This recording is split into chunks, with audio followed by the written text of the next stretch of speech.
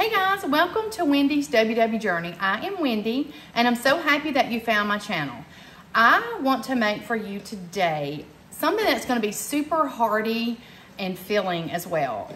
Today it's a little chilly, it's a little rainy, and so I decided to go ahead and put this in my favorite kitchen tool, which is my Instapot.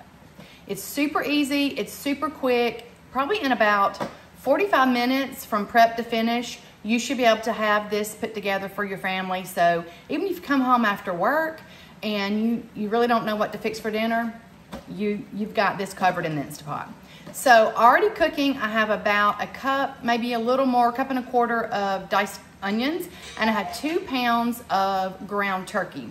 So let this finish cooking, and then when that is done, I'll bring you back and I'll show you all the other ingredients and just how quick and easy this is gonna come together. Hang on, we'll be right back. Hey guys, I'm back. The turkey and the onions have already cooked. I cooked the turkey till there was no pink in it, and I did drain it a little bit. It had just a small amount of fat that rendered out, so I did drain that off. So now let me show you how easy. This is sort of a dump and go recipe. Once you get your turkey and your onions cooked, that's the hardest part. You're done with the hardest part. Okay, we're gonna add 2 cans of drained diced tomatoes. Okay, just gonna drop those in. Okay, we're gonna add with the juice 2 cans of pinto beans. Okay, and that goes. See how easy? I mean, this is so quick. All right, we're going to add 1 can of corn. Don't worry about writing this down. I'm gonna link the recipe down below in the description so you can just enjoy this right now and get your recipe later. We're gonna add 2 cans of mild rotel. If you like it spicy, then go ahead and add that in. All right, we are going to add a 13 ounce package of turkey kielbasa. That's also going in. We are going to add, I had 2 regular potatoes and 2 sweet potatoes. So I needed 4, so I just combined the sweet potatoes and the potatoes. So we'll see how that goes. I think it'll be good though. All right, we're going to give that just a little bit of a stir. Kind of get that mixed up. So far, super easy. All right, now I'm gonna go ahead and add in 4 cups of water. Okay, you could add chicken broth, you could add beef broth. If you wanted to have it just a little bit more flavor, you could do that. Okay, got this going. We're gonna add about 2 teaspoons of minced garlic. I did not have any fresh, so I just used the minced. I'm gonna add that in. Just stirring to combine. We're gonna add 2 teaspoons of cumin, 2 teaspoons of chili powder, 1/8 of a teaspoon of salt, and 1/8 teaspoon of black pepper. In that goes. Just give it a good mix. You want all those spices to get mixed in. All right. And I have a really large Instapot. This will make probably, oh my goodness, 10 servings at least, depending on how big you want your servings. It is going to be 8 Weight Watcher points as it is prepared. You can make a bigger serving, a smaller serving, whatever you would need to meet your needs. All right, I'm gonna get this super mixed. I'll show you what it looks like before we start cooking it. Okay, I think we're good. I think everything is mixed up.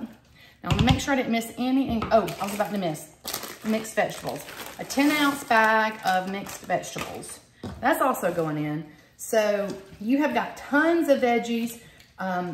This is going to be super hearty and super filling. I'm going to make, someone on Dish with Dee's page recommended adding part flour and part cornmeal to the almost 2 ingredient dough. So I'm going to try that tonight. That's gonna go with this. I think more of a cornbread would be better with this rather than just a biscuit type. So I'll also let you know how that goes if it turns out. I think it will though. All right, I think I have got everything combined. Now, if you don't have an Instapot, don't worry. This can definitely go on the stovetop. You can combine it just like this on the stovetop and you can cook it for about an hour. But in the Instapot, it is such a time-saving tool. That's why I love it. Honestly, I rarely use my stove or my oven, to be truthful. Mostly my air fryer, my convection oven, and my Instapot. They are my friends.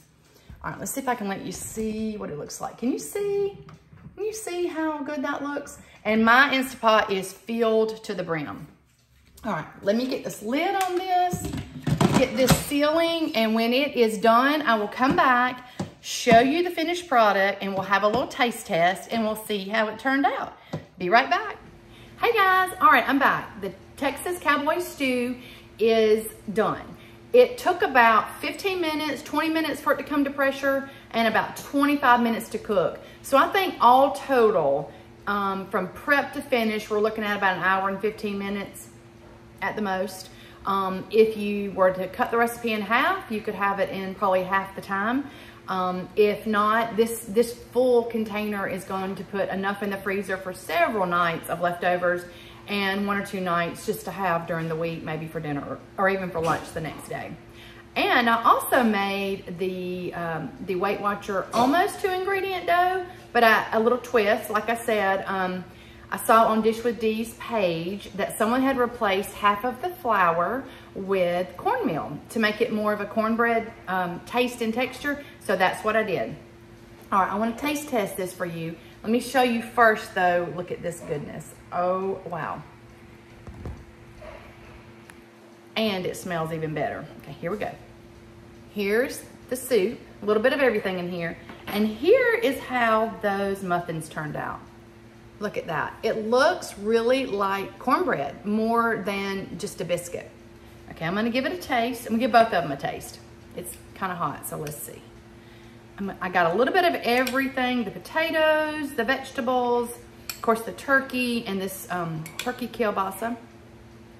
It's hot, so let me see. All right, here we go.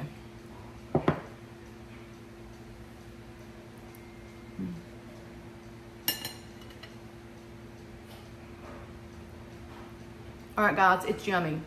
It looks like a vegetable soup, but it doesn't taste like a vegetable soup.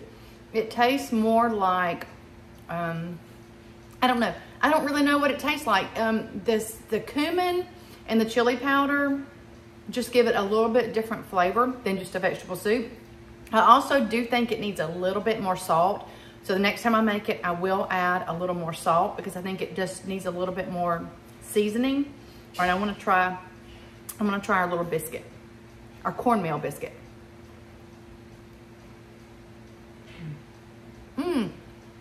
Y'all, this tastes like cornbread. But again, look at the size of these. It made 4 giant cornbread muffins, bread, biscuits, whatever you want to call them. They're 3 points a piece and they are amazing. Okay, I'll link that recipe down below as well as this. So I want to thank you for staying with me throughout this process of cooking this and showing you the finished product. Thank you for coming back to my page today, those of you that are returning, and welcome again to those that are new. And I want to leave you, as always, with get out and do something healthy for yourself today. Put yourself first today. Just something small. Take a walk, read a book, watch your favorite TV show, talk with your children or your husband. Just something that will make you feel important and special today. That's going to make your journey so much better. And if you enjoyed this at all, please like and hit that bell so you can get notified whenever I upload something. And please subscribe and share as well. Okay, I'm gonna catch you next video, which will be Weight Watcher Turkey Stroganoff, one of our very, very favorites. See you soon.